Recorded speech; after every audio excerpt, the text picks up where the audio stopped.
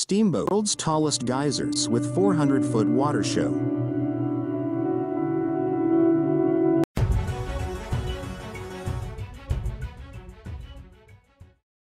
Witnessing an eruption of Steamboat Geyser is on the bucket list of many visitors to Yellowstone National Park.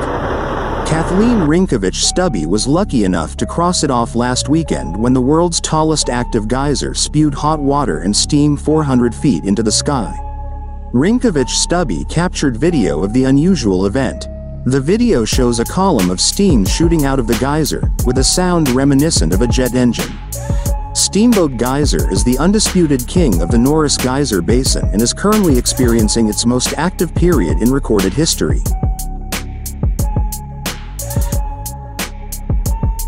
Unlike the predictable Old Faithful, visitors have to be extremely lucky to see Steamboat in all its glory, but there are signs that may improve the odds.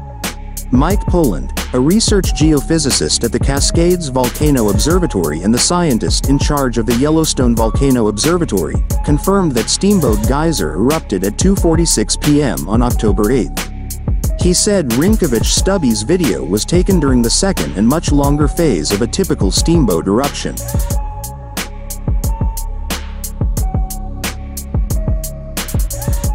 Steamboat behaves in an interesting way, he said. The first few minutes of the eruption are what we call the water phase, when the water is shooting out, 300 to 400 feet high. After 10 to 30 minutes, the geyser starts to go into the steam phase, which can last up to 24 hours with decreasing intensity. Poland has witnessed the steam phase of steamboat eruptions and described a thundering sound of steam as it exits the geyser's pipe. The steam phase serves as a time stamp for the video, suggesting that it must have been recorded shortly after the water phase ended, given the intensity of the steam.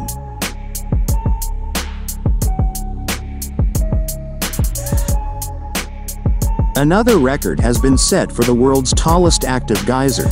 Steamboat Geyser in Yellowstone National Park erupted 47 times this year, surpassing the record set in 2018 for the most eruptions recorded in a single year. Steamboat, whose massive eruptions shoot water more than 300 feet into the air, broke the record in August when it erupted for the 33rd time. Since then, Steamboat has erupted 14 more times, bringing its total this year to 47, according to the U.S. Geological Survey.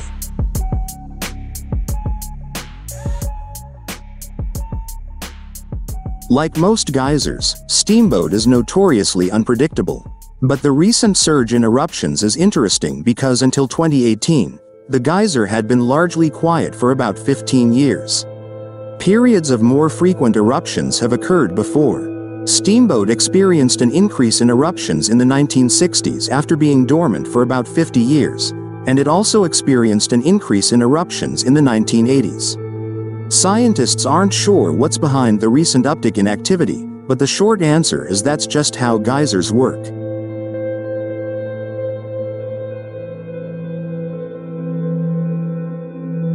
Most eruptions are random and go through alternating phases of eruptive activity. Michael Poland, the USGS scientist in charge of the Yellowstone Volcano Observatory, wrote in an email to CNN earlier this year. So, while interesting, this eruption is not unusual or cause for concern. There are a number of possibilities for why Steamboat is erupting more frequently, Poland said in July.